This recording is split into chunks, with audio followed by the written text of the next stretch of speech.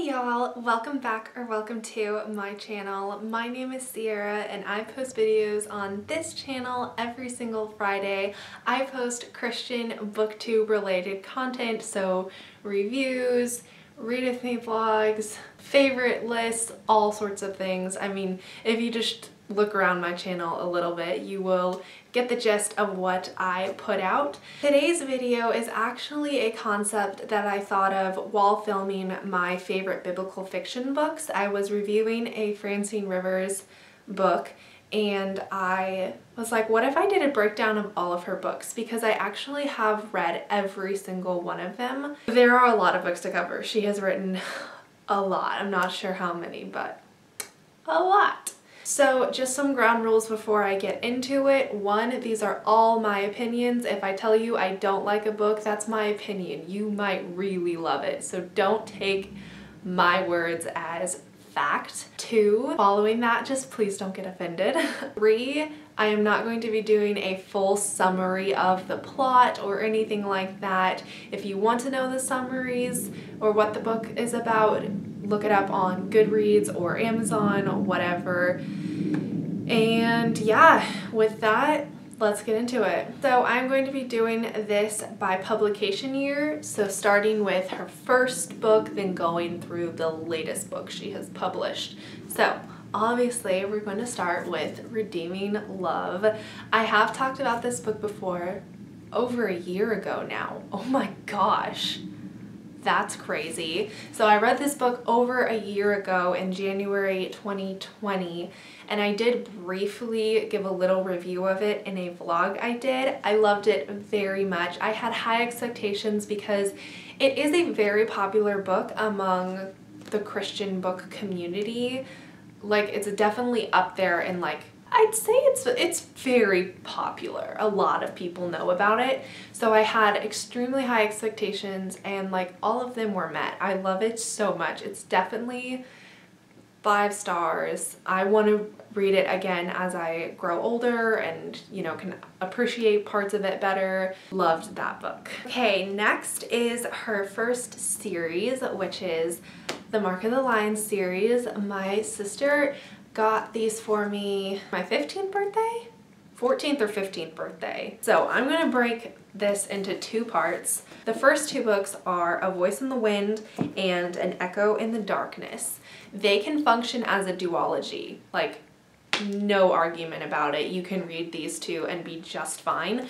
The third one is kind of more of a resolution for characters that we came in contact with earlier on.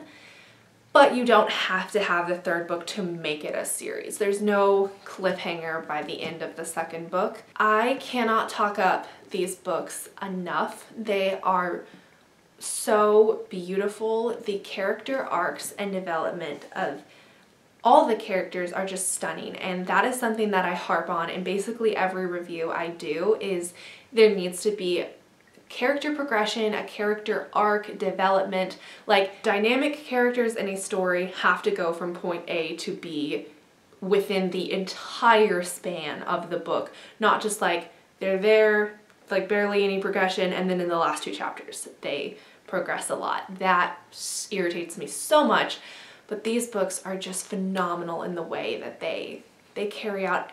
And every single character you meet is so important. Like, basically all of them change throughout the book. And the main character convicted me in my personal faith life, like, so much. The 3rd book, As Sure as the Dawn, definitely isn't, in my opinion, isn't quite up to the standard as the first 2 books. I did enjoy it very much, but there are a couple of chapters where it's very preachy. Honestly, a lot about the history of Israel, and there is a section of it that's either a history lecture or a sermon, which isn't quite why I read books. But if you get past that one section, it is a good book and I do love it very much. It tied up the stories of those characters in the first 2 books very well, and I do love the story. So not quite as good, but still good. Next up is The Scarlet Thread. I did not enjoy this book, hence why I don't own it. If I don't own it, then I didn't enjoy it. This book was meant to be a split, but it just was executed, in my opinion, very poorly. And I am a massive fan of split time novels. I've read multiple of them and just fallen quite in love with that genre. So I was looking forward to reading The Scarlet Thread because I have read so many other, and I was just so disappointed. The modern day story was very lacking. I did not like basically any of it. The elements in the modern day story. The historical story was, yes, I did like that one. The way the stories worked, I could have just taken the historical one, and the modern day story could have been left out entirely, and it would have been just fine if the book had, you know, the historical portion of the book had just been written up a little more. That was a fine element to it, and I could have enjoyed it a whole lot more. The modern day elements just didn't cut it for me. There was a plot to it, but it was kind of like I've said before, a lot of the plot happened in the last like quarter of the book, which made the first 3/4 of the book extremely boring. Okay, following that bad review is a good review of The Atonement Child. I have said quite a bit about this book in my 2020 favorites wrap up, which if you want to learn more about it, go over there and hear me talk about it. I will just say once again that this book completely changed my perspective on certain like big moral issues. I adore this book. It is definitely in my favorites. I love it so much. Okay, the next book is The Last Sin Eater. I have read the book, and there was a movie adaptation of this book that I have also watched, and I'm going to be quite honest, I'm not sure how I struggled through either of them. This book has no plot until like the last couple of chapters, which again, what's the point of a book if there's not going to be no change until the last couple of chapters? It's not an awful book. I just don't quite understand the point of it. Like, there was no real message or point of it, and the culture that it was set in was very strange. Okay, next up is a book that I am a little like, it's in a gray area for me, and that is Leota's Garden. I want to reread this book eventually, like when I have nothing else to do, and just kind of chart the 4 main characters, like progression and backgrounds and how they get to where they are at the end of the story.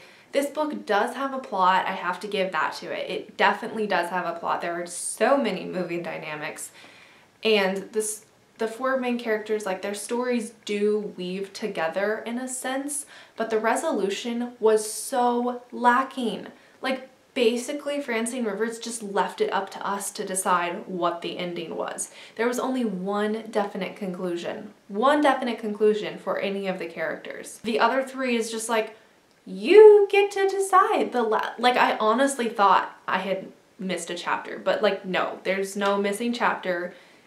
It's just left up to us to decide. And I was like, hold on a moment, that just doesn't make sense. All right, I will give a small mention to The Shoebox, which was published next. I did read it this past Christmas. I have it, but it's packed away with my Christmas stuff. That was a very sweet book. Definitely something to read to children. I did quite enjoy it, and it was a very sweet story. I have packed away my Christmas stuff though, so I don't actually have it with me. I thought I'd just include that briefly because it is a very sweet story. Next up is the first book that I ever read from Francine Rivers, and that is Lineage of Grace. I love this book. I have talked about it at least twice before. I was gonna say plenty of times before, but I'm not sure how often I've actually talked about it on my YouTube channel. I know I rave about it to basically everyone. Like, 5 stars, phenomenal, read it more than once, and I adore it. All right, the next 2 books are And the Shofar Blew and Sons of Encouragement. They happen to be published, you know, one than the other, and I happen to not like either of them. So my thing with And the Shofar Blew is that there was no great, like, And the Shofar Blew. The title just feels like there's gonna be this big moment where it's like, I get it. and there is supposed to be a moment where it's like, I get it, but I don't get it. The character doesn't get it, and the motivations of the characters and the backstories of them were very like emotionally driven. There's one character in particular that just like, he's supposed to be a good character and he kind of is.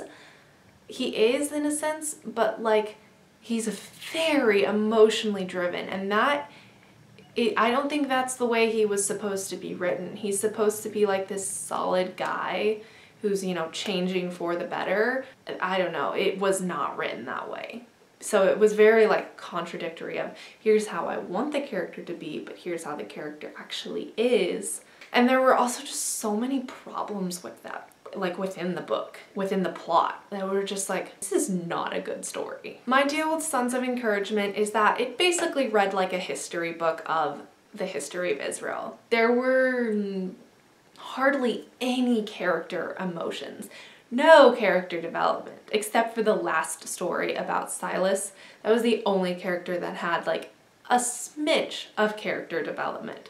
The other four, because Sons of Encouragement is a group of 5 stories about men in the Bible who were kind of like overshadowed by greater men. And it just basically read like a history textbook, and I did not appreciate it. Not like Lineage of Grace. I thought it was going to be just like Lineage of Grace. It was not. Okay, next up are 2 books that I adore, and that is Marta's Legacy.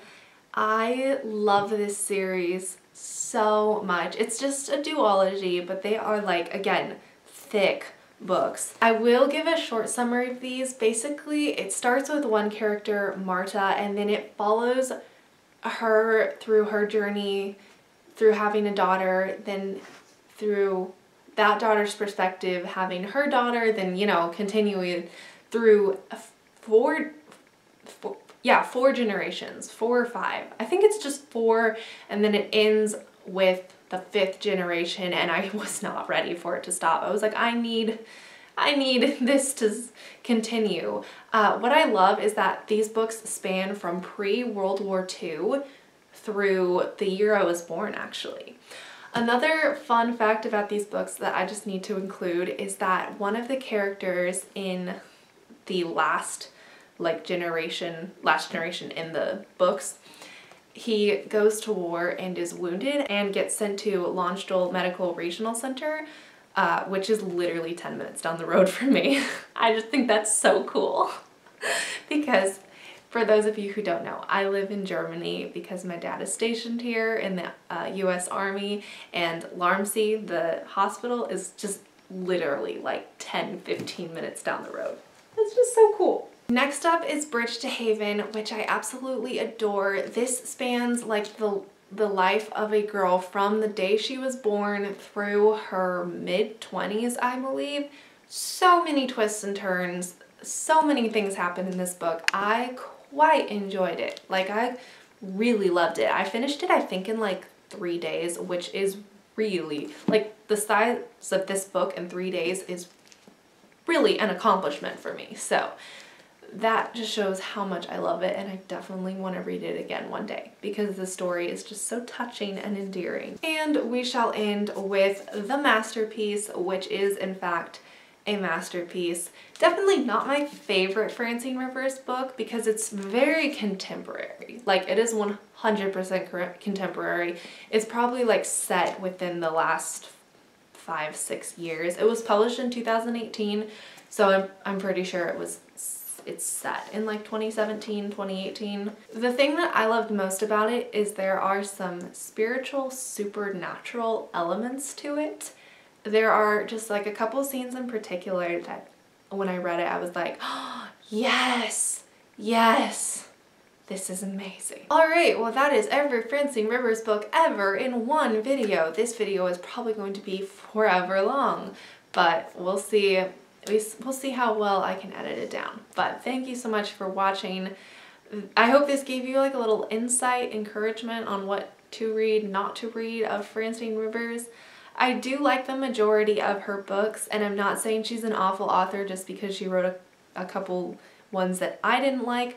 I think there's definitely potential for others to like the books that I don't, but I'm just saying that like they're not my go-to. I hope I didn't offend anyone by saying those. I felt so mean giving negative review, but I'm gonna be honest. So, and I wanted to do this video, like I wanted to say those things. So I hope they all make sense to you. And thank you so much for watching this video.